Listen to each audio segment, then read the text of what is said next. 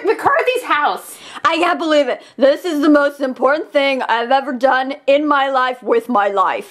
I am to agree. And I am going to be a writer just like him when I grow up. I mean, I already am grown up. I have an MFA from Columbia University. But Me too.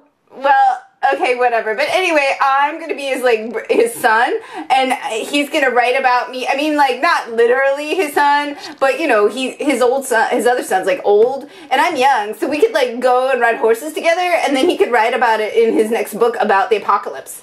I am literally going to be his son because I don't know who my father is, and in my writing style, I can tell that I have more in common with him than stupid old anyone else who pretends to be my dad and is not my dad, Larry.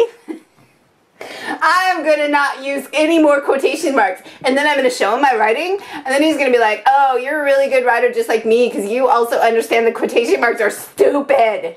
I only write the important words. I have no time for those unimportant words like and, the, begin. No, it's verb, verb, verb, verb, verb, verb, noun, verb, verb, verb, noun, spit.